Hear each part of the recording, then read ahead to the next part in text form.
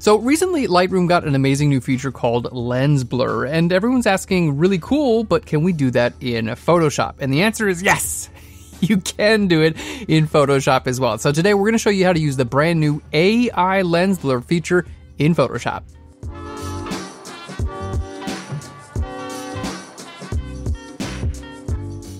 So here we are in Photoshop, we got our subject looking good, and I want to separate her from the background just a little bit more. So the first thing we want to do, because we're going to use a filter, we want to turn our background layer into a smart object. So we're going to go up here to Layer, we're going to go down to Smart Objects, and over to Convert to Smart Object right here. Boom. You see the Smart Object icon right here, and we're ready to go.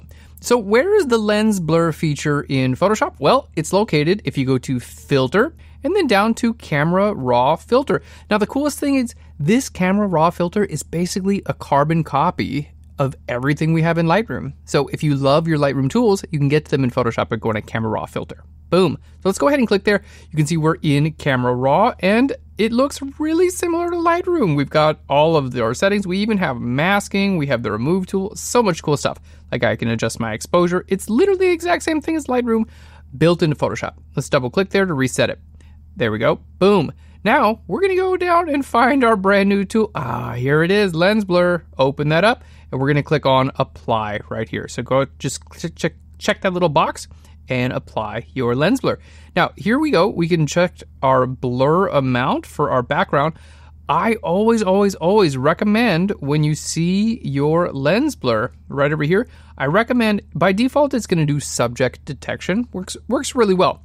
But I recommend going to this little target icon. This lets us set it manually. So go to that target icon and then click and drag right over your subject's face. You can see I dragged a marquee over his subject's face. Boom. And when I let go, it automatically adjusts and makes it perfect every single time. So here we have all of these options. I can adjust my blur amount right here. Okay, we can less or more blur, as you can see, looking pretty good. There we go. I have different types of bokeh that I can choose as well, depending on what look I want for the background. And I can even boost my highlights if I want to. You can see that highlight there is just getting boosted. Fantastic. Now here you have your focal range. Of course, you can click here and kind of move it around if you want to blur your subject or just the background. You can do this. You can extend what's actually in focus, or you can make it more shallow. But again, this tool right here just allows you to boop, boom, click and drag right over your subject, and it's going to automatically detect. Now, the other cool thing here is you can go into your refinements. This might be closed down for you, initially. So just open that up for your refinements, and then you can basically just paint in where you want to be in focus or where you want to be blurred. So I'm going to click on blur here, and then literally I just have a brush, okay? So I can brush in and say, you know what, make sure you blur that part of our subject there, and then I can go to in focus and I can say, oh, her hair should be in focus. So let's make sure that's, properly in focus there. And then I could go back to blur and I can blur this as well. So I've got all this refinement that I can do right here, and we're good to go. Okay, my big suggestion, if you're gonna use this blur, it's amazing, but don't go all the way up here because it's not gonna look real. Like you just want, you want some blur, but don't go cranking it up all the way. All right, now this looks really good. You can go ahead here with your blur. You can keep on, refining it here if you want to. There we go. That looks pretty good. And we're going to go ahead and hit OK right down here. And as you can see, boom, it applies as a smart filter. So I can turn this off and on at any time. So nice. I can even go into the layer mask. For instance, if I want to zoom in and I want to hit B for my brush tool, okay, and then paint black on the layer mask, I can paint away a little the blur, because sometimes with hair and things like this right at the edge, it can get a little bit confused, and it can make the edge of the hair like a little bit too strong of an edge.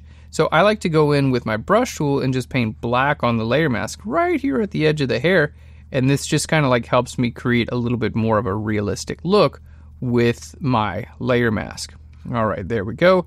And then we're just going to go ahead and paint this in right around there as well, and we're looking so good. Now keep in mind, because we use a smart filter, if I want to go in and edit this at any time, I can do it. just double click right here on Camera Raw filter, boom, and you're back into Camera Raw. And you can see here's my lens blur, and I can change the blur amount at any time, so we can just bring that back.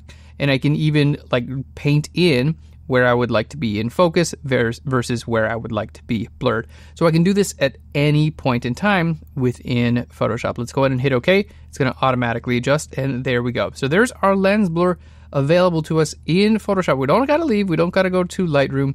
Boom. With Adobe Camera Raw, you can see we get perfect lens blur every single time.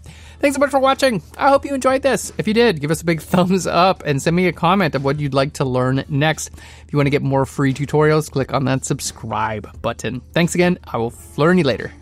Bye, everyone.